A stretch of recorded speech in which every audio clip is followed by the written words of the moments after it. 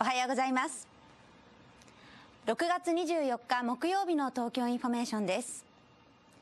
東京都は昨年度の都税収入決算見込み額を公表しました。これに合わせて都税収入見える化ダッシュボードを公開しています。公表された2020年度都税収入決算見込み額は、法人2税が1兆7519億円、固定資産税・都市計画税が1兆5557億円、個人都民税が9912億円、繰入地方消費税6445億円、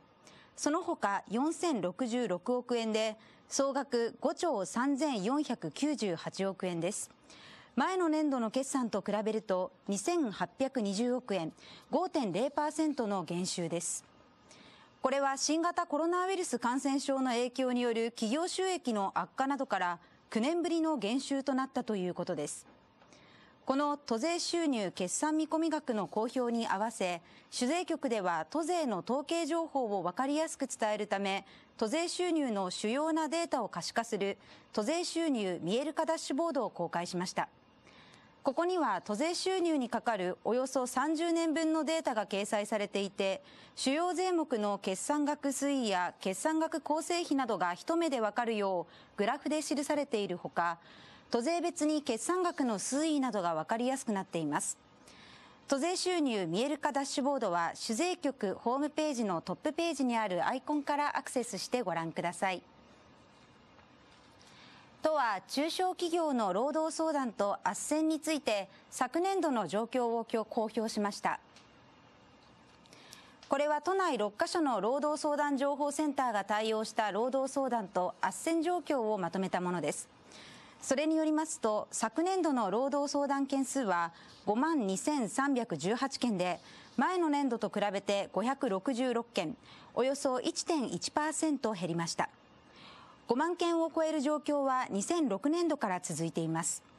相談内容は多い順で退職 9.2%、職場の嫌がらせ 8.7%、労働契約 8.4%、休業 7.8%、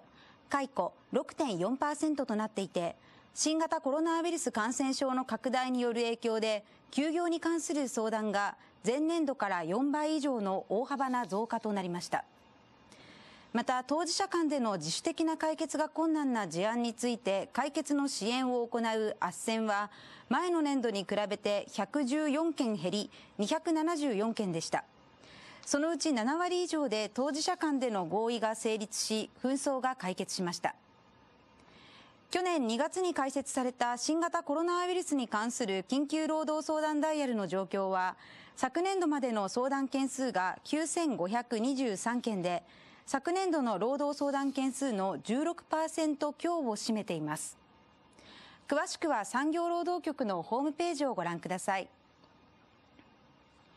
都はハンセン病についての正しい知識の普及啓発のため、オンライン講演会を動画配信しています。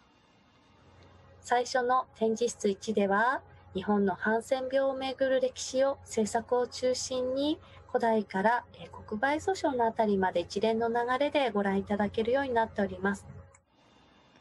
ご覧いただいている動画は、現在配信しているオンライン講演会の一つ、国立ハンセン病資料館についてです。このオンライン講演会は、おととい6月22日が、ハンセン病療養所入所者等に対する補償金の支給等に関する法律の施行日で、来予防法による被害者の名誉回復及び追悼の日とされ、国や各都道府県で行われるハンセン病に関する行事の一環です。この写真は約100年前の療養所の中の写真です。左手に写るやや粗末な門が収容門です。オンライン講演会ハンセン病問題を知っていますかは、東京都公式動画チャンネル東京動画と東京都健康安全研究センターのホームページで来月15日木曜日の午後5時まで配信されています。視聴は申し込み不要で無料です。